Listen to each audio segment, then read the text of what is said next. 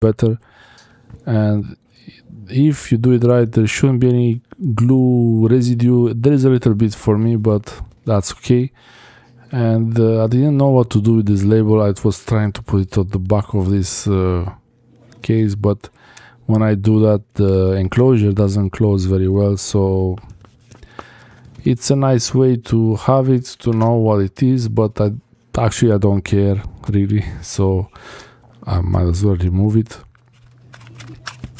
This enclosure, you're supposed to be able to open it and close it many times, so it's better to leave the label.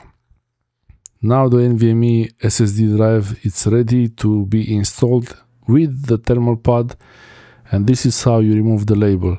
It will be obvious that you removed it. I don't think there is any way that you can remove the label and make it like you not show that you removed it if you want to put it back. But the point here is to have the best thermal conductivity between the NVMe SSD drive and the case. The case is aluminum.